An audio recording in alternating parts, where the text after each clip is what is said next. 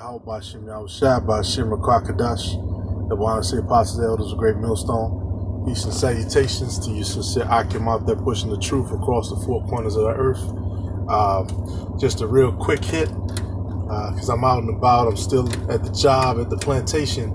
But the subject that these Edomites keep mentioning is these tariffs that Trump has imposed on the goods coming from China. If you know anything about goods coming from China, we get a lot of stuff from China. And this is all, of course, prophecy leading up to it.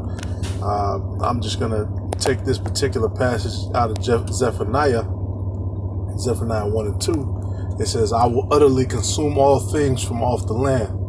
This is after the word of the Lord came unto Zephaniah, of course, saith the Lord.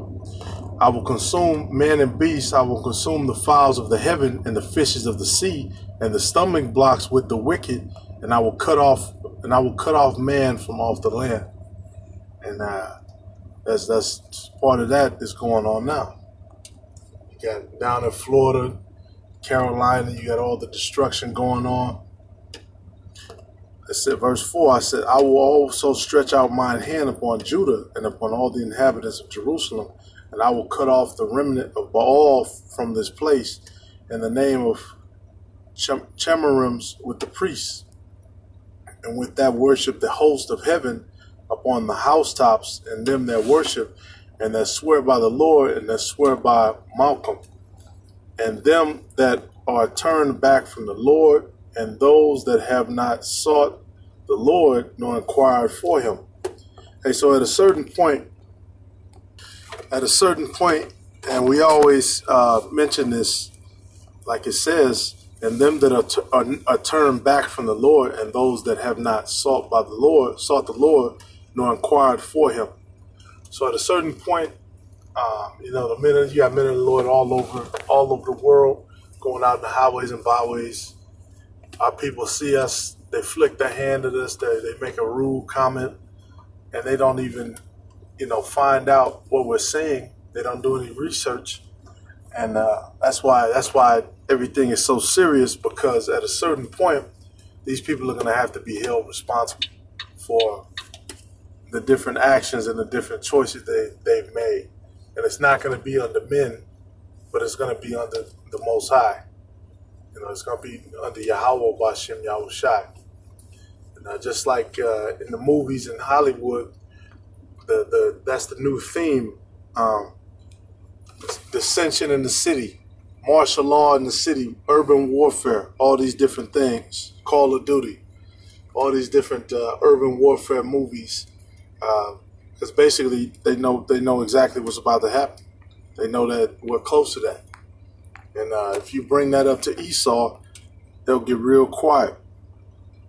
But this is verse 7: Hold thy peace at the presence of the Most High, for the day of the Lord is at hand, for the Lord hath prepared a sacrifice. He hath bid his guests. Those guests are supposed to be us. We're supposed to be the scriptures also mentions us as the bridegrooms. And it shall come to pass in that day of the Lord's sacrifice that I will punish the princes and the king's children and all such as are clothed with a strange apparel. In the same day also will I punish all those that leap on the threshold, which fill their masters' houses with violence and deceit. Yeah, a lot of these wicked-ass pastors, they're going to get done away with too. Or a lot of wicked-ass Israelites too, people who know they're Israelites, but they're wicked. Okay, because you added deceit to the word of the Lord. You didn't make your call in an election short. You didn't, even if you were taught by someone outside of somebody from One West, they're still supposed to be studious enough, because this is not just the word of men, this is the words of the Lord. So you're supposed to double check and make sure everything you're saying is on point. And a lot of our people are just not doing that. Lying to the people, telling them, you can smoke marijuana, you can you don't have to try to rehearse the righteous acts. All these different things that contribute to the spirit of being an Israelite, because the scriptures talk about going to the ways of thy fathers. Okay, so you can't go into the ways of your fathers if you're making rap videos, if you're doing all these different things. And it's been said before, but it has to be said over and over again because that's the truth. Go into the ways of thy fathers. You're supposed to go into that ancient mindset. Okay, and don't be comfortable in this world. Even if you have a little bit of substance, we're not comfortable because this is warfare. America is pretty much a prison at this point. You know, certain people you can come and go as you please, but hey, once they get their hands on you, you ain't getting out. I'll put it like that. And the people caged up on the bottom, everybody knows, Black, Native American, and Latino people. Which we say Latino, really all of those people who are already here, they could be considered Native American too. Okay, it could be the Mexica Indians, it could be the Taino Indians. Those are so-called Latino people, but those are Israelites as well. And I'm going to just jump to the verse that I want. Verse 11, how ye inhabitants of Maktesh, for all the merchant people are cut down, all they that bear silver are cut off. It says, how? For all the merchant people are cut down. Now look what's going on, what's about to happen now. And that's what a lot of these business owners have been talking to me about.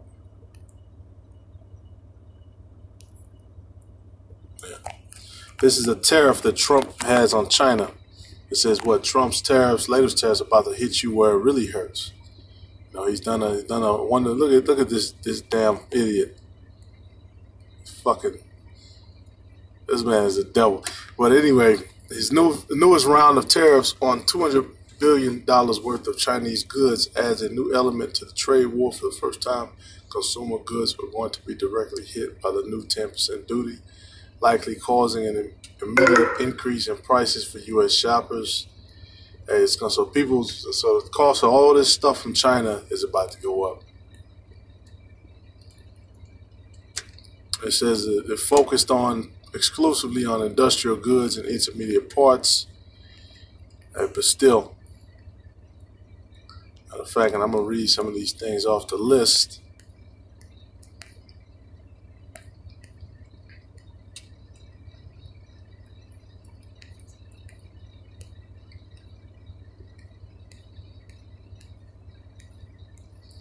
I'm seeing all kind of things, chemicals, minerals.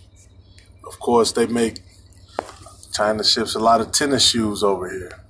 They ship a lot of purses, a lot of those little accessory items that those Chinese people in those sweatshops design and make for cheap.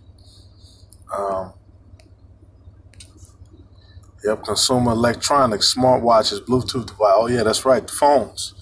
All these different $1,000 phones and shit that they make in China for $50.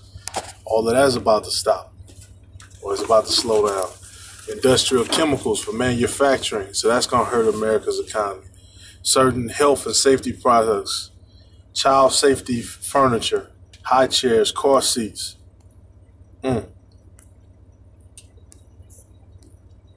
Okay, here's the list. You got meat, which you shouldn't be eating anyway, except venison. That's deer meat. That's the only one that's lawful. Intestines, that's pretty much blood. But you got fish. Oh yeah, China does a lot of fish. They do a lot of fishing. This is all food, of course, that comes from China. Most of the stuff I know here in the Midwest is mostly local because we're in the middle of a lot of fields, a lot of cornfields, a lot of these different fields and stuff. But other places, they might eat stuff from China. I wouldn't eat the food from China. But anyway, moving on from the non-food stuff, non-food items.